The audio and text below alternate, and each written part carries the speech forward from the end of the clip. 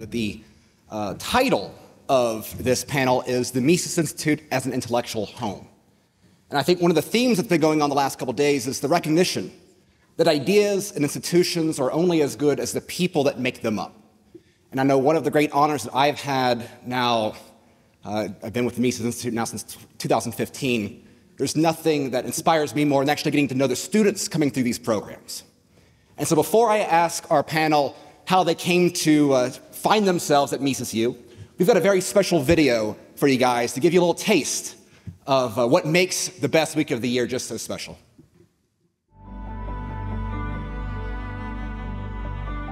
My first Mises U would have been 1995 when I came here to grad school at Auburn. Right now, we're feeling like we're under attack for espousing an idea of a free market when it seems like Marxism is on the ascendancy again.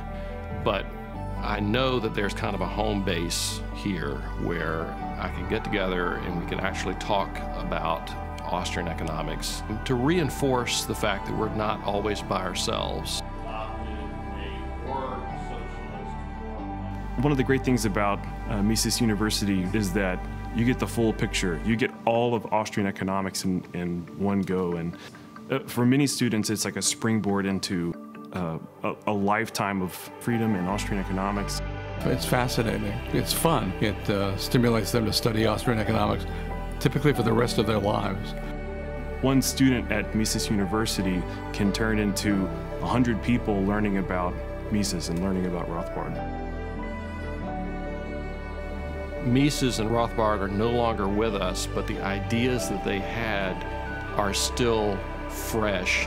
I think that the publishing agenda that the Institute has can be really powerful. Sometimes it's because somebody picked up one book. 20 years later, that person shows up and says, you made a really big difference with this book because you gave me an idea that countered some of the things that I was struggling with at that time. Or how many minds have been changed because of that? Probably the biggest influence for me would be the summer fellowships. Teaching Austrian economics, I've seen all of these brilliant scholars give lectures over the years, and so now I have something that I can look back on teaching my students. I think what I've enjoyed most about the Institute is that we get to come together as a group of undergrad or graduate students, and we all believe in similar ideas, and it's really cool to kind of have this community. The Mises graduate program offers a Master of Arts degree in Austrian economics, and it's the only purely 100% Austrian master's program that I know of. Well, I enrolled because my future plan is to pursue a PhD and teach Austrian economics, and it's really only due to the generous contributions of donors that this program is accessible and affordable for lots and lots of students, myself included. It really is inspiring to see what's happening with these students, and I think that's ultimately the impact that the Mises Institute is having, to be able to take those ideas to a generation that is being confronted with Marxism almost every time they pick up their cell phone.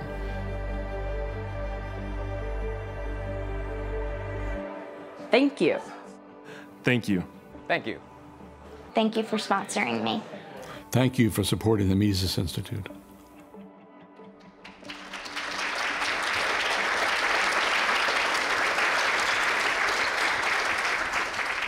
And just a little taste of what I like to call libertarian Hogwarts.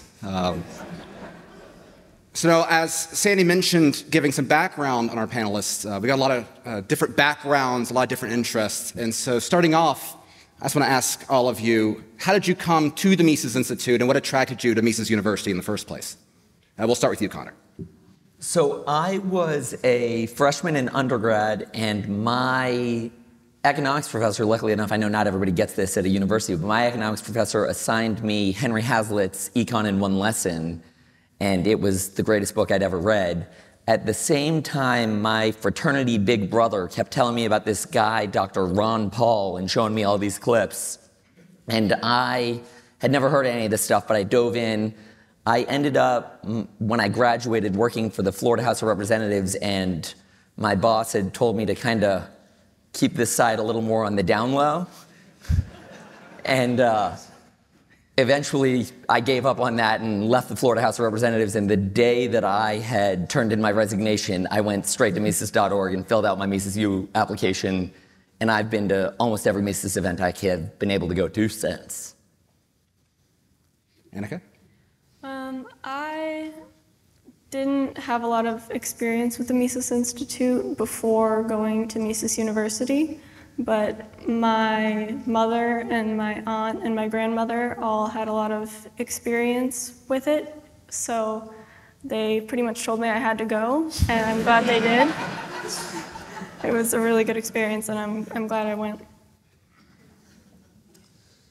So my freshman year of high school, I interviewed Walter Block on my podcast, and we had a great interview, and he told me afterwards, hey, COVID is starting to cool down and Mises events are starting up at full admission again, so you should check out AERC.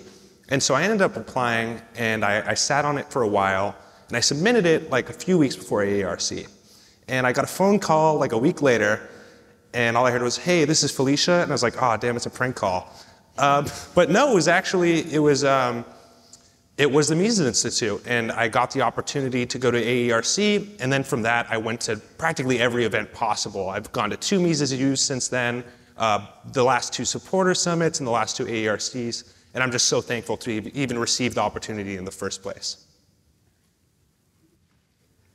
So my interaction with Mises U was somewhat serendipitous. I was attending a seminar at with the Calvin Coolidge Presidential Foundation.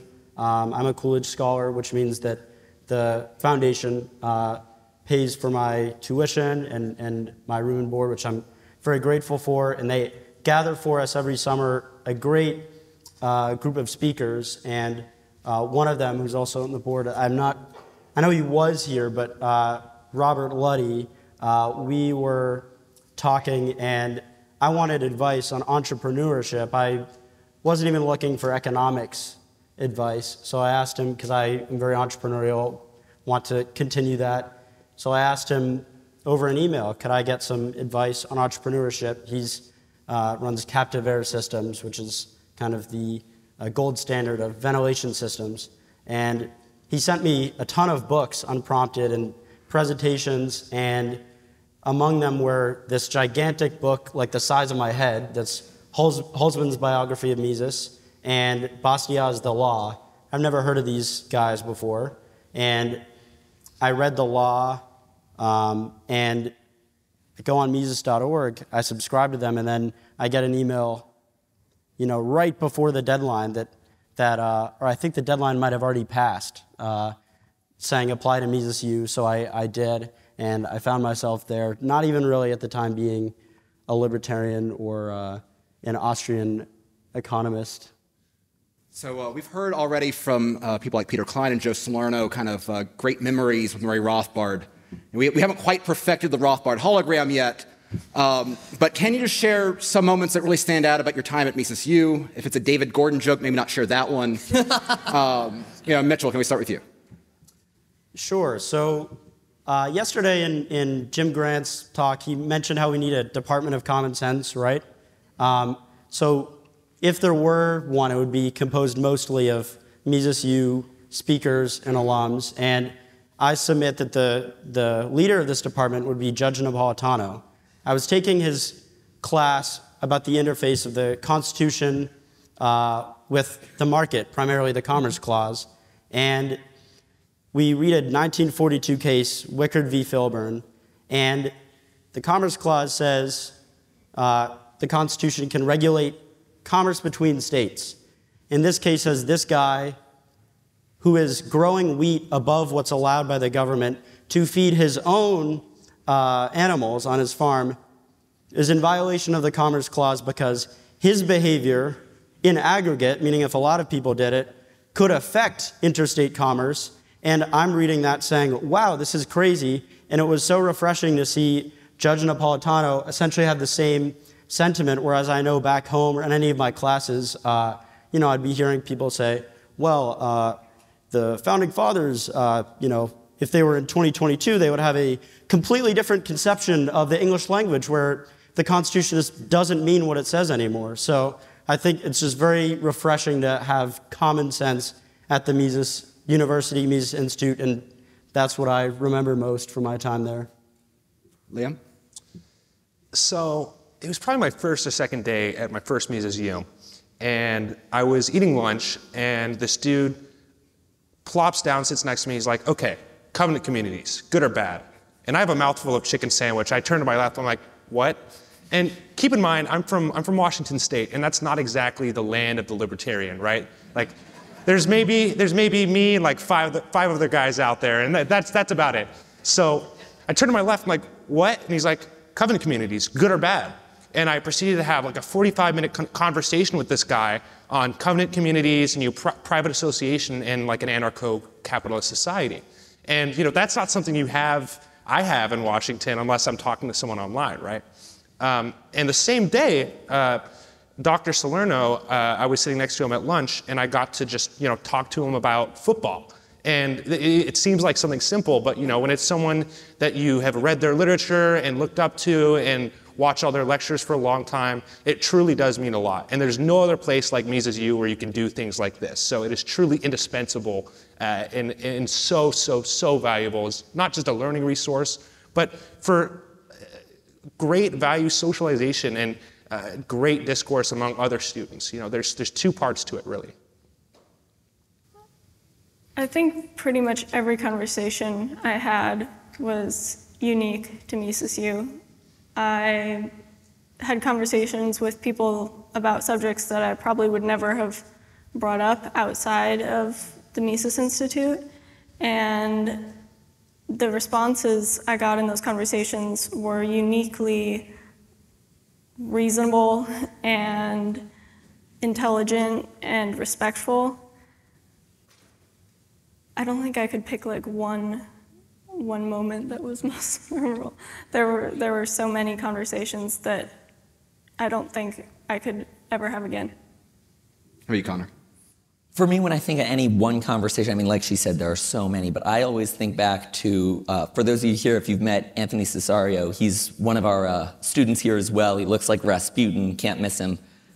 But the number of nights that he, all the other fellows, a bunch of the Mises U students, and even Tho has joined in a number of nights, just sitting around Rothbard Village till God knows 4 in the morning, arguing about, I mean, the ethics of hoarding in a desert island situation.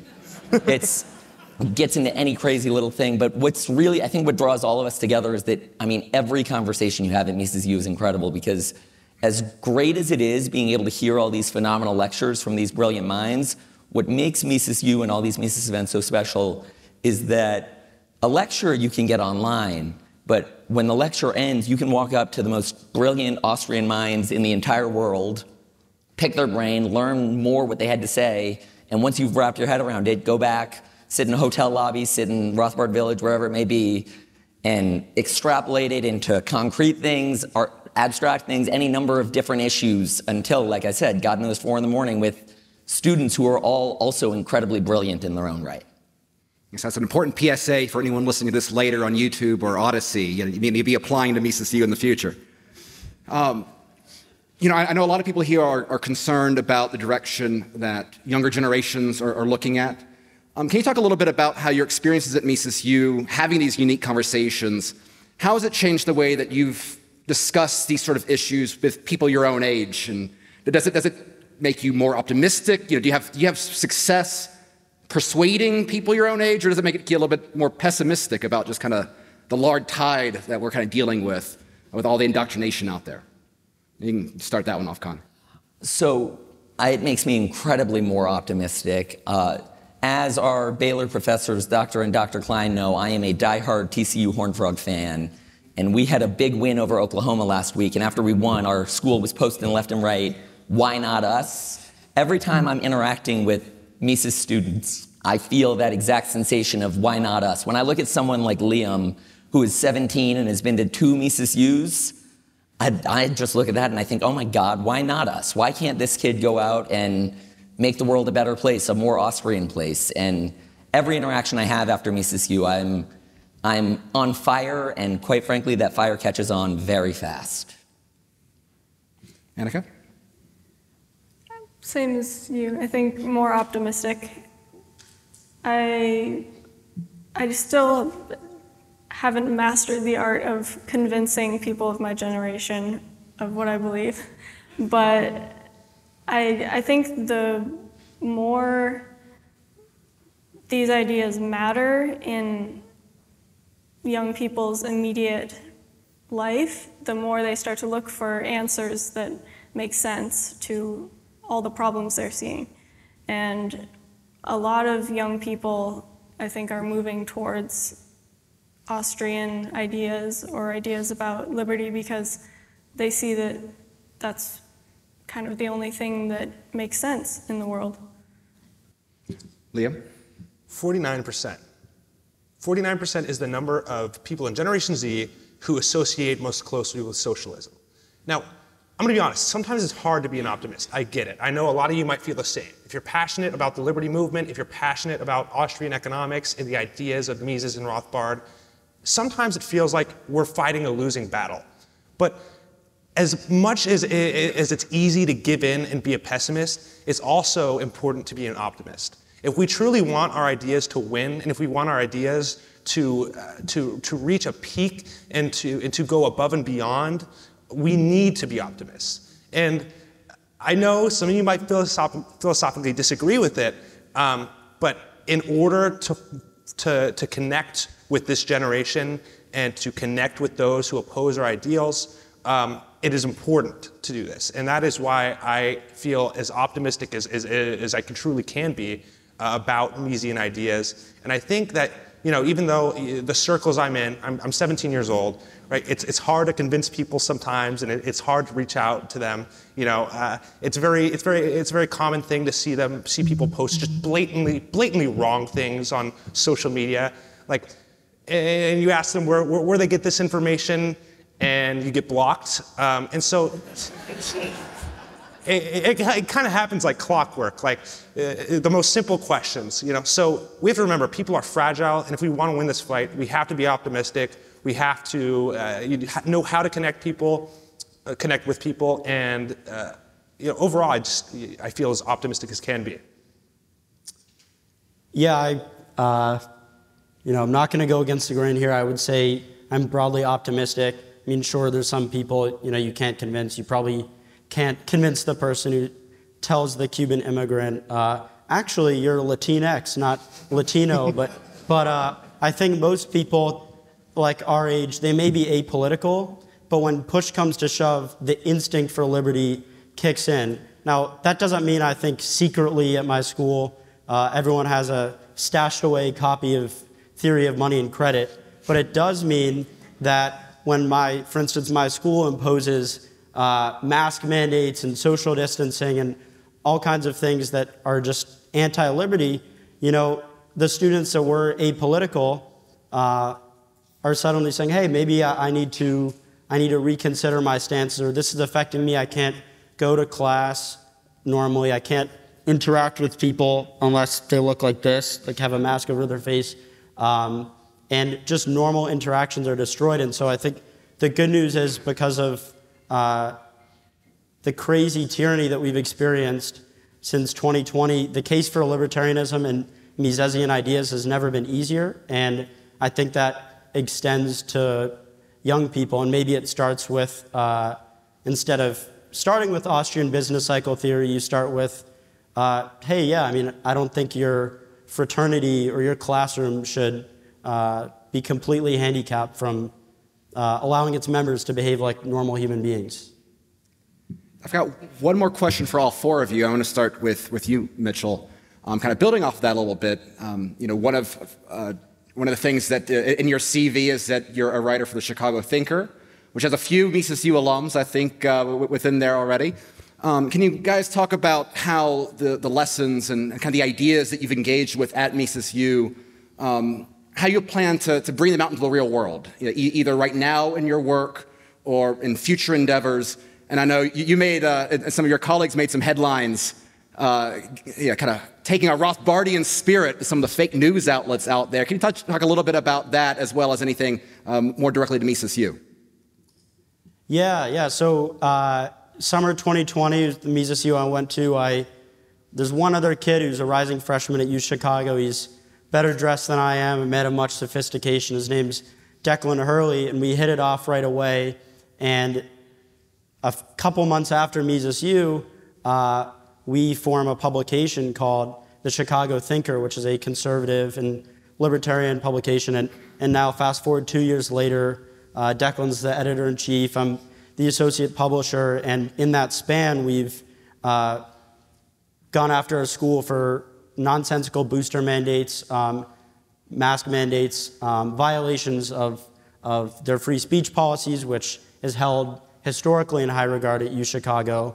And we've done what was referred to when Joe Salerno quoted Rothbard's strategy of kind of dynamism and extreme excitement with respect to just kind of targeting specific people and saying, you're behaving in a ridiculous manner. Ann Applebaum of The Atlantic and Brian Stelter, I don't have to explain who that is, came to our school, and we just asked them very simple questions that you would think with all of their resumes the size of a CVS receipt, you'd think they'd be able to answer basic questions from college students, but they couldn't. And so I think our paper's goal, we want to be intellectual, but a lot of the theme of today has also been about being reactionary in the sense that we need to look at specific people and say, all right, we need to examine what you believe, what you're propagating, because you're clearly a paper tiger. There's nothing behind you, and you're just propagandizing people. And so we've tried to do that and had, thankfully, quite a bit of success so far. And if you want to check us out, you can go to thechicagothinker.com or follow us on Twitter at ThinkerChicago. I run the social media, so I'd appreciate it. But yeah, so hopefully we're carrying on the legacy of Rothbard in that avenue. You, Liam? Well, so like any other, university or any program, you're going to retain a lot of knowledge from Mises U. But the knowledge doesn't necessarily mean as much if you don't do anything with it, right? If I go to Mises U and then just, don't do anything afterwards, I feel like I'm wasting a good means of advancing the movement for the peaceful society that we would like. I feel like I'm putting that to waste. So one thing I could say for myself, and definitely for everyone else, even if you think it's garbage, even if you think you're not an intellectual thinker, write. Write down any ideas that pop up in your head, write down things after you watch lectures, write down things that you think might be useful towards yourself or towards the Austrian or libertarian movement. Write it down. There's also so many different ways that you could use this information. Like if you have family members that are interested in government or economics, introduce them to Austrian economics. That's definitely one of the main things I did, especially after my first Mises U. I was talking to my uncle and my extended family, and I was talking to a bunch of my friends about Austrian economics. Even if it annoys them, talk to them about it, because one more person, helping the cause could mean the entire difference. Like he said, just talking to people, using what I learned at Mises University to try to explain to people what I believe in. I think that's been and will continue to be the greatest gift I got from Mises University. I think I wasn't very comfortable talking to people about things that I knew would probably be controversial. But after Mises University, I think I gained a lot of confidence in my ability to explain what I wanted to get across. And I also got a giant stack of books that I now have to back me up. That's helpful. But yeah, I think mostly I'll use that, everything I learned, just to bring it to anyone that is willing to listen to me. You, Connor?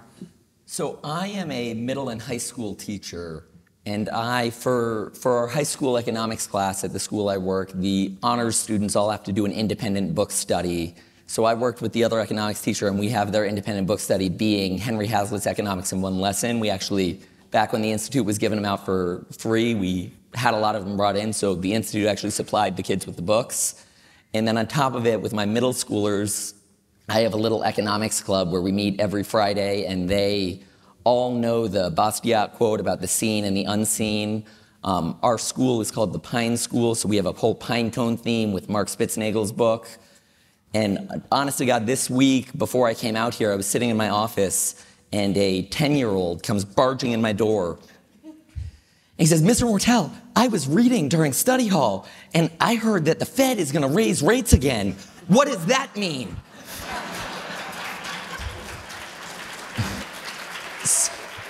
So next week, I'm playing a game with my 10-year-olds where I'm going to give half of them a stack of blocks, and they're going to build a tower, and the other half a stack of blocks where they're going to build a tower. And whoever builds more gets the donuts. The catch they don't know is they're getting an artificial price signal, and I'm lying to one group about how many blocks they get. So they're going to learn real quick.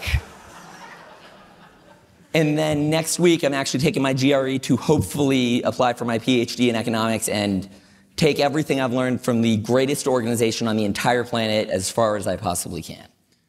Yeah.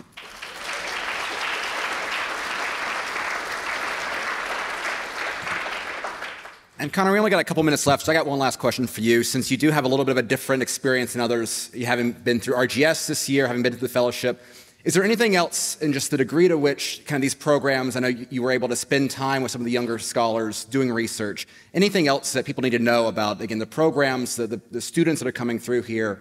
What's the last sort of moment you would share with the audience here? Oh God, everything. I got to be there this whole summer. I had the blessing of being President Deist's intern this summer, and I went through RGS, and then I spent time with all the fellows. Every fellow we have is brilliant. I encourage every person here, like I said, go talk to Anthony about the fellowship to see the work he did and the work he put out.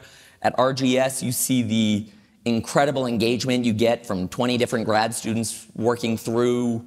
This year it was Rothbard's Power and Market. You can feel the weight of the history that is it. You can feel the 40 years of history that are at the Mises Institute at any given event we have, but especially when you're physically there on the campus and when you're seeing the unbelievably incredible work that these students are putting out. It is beyond real, and I am so proud to be a part of it. Again, none of this is possible without our donors. Thank you guys so much for supporting the Mises Institute, for supporting students like we have up here, and thanks for being a part of this. Okay.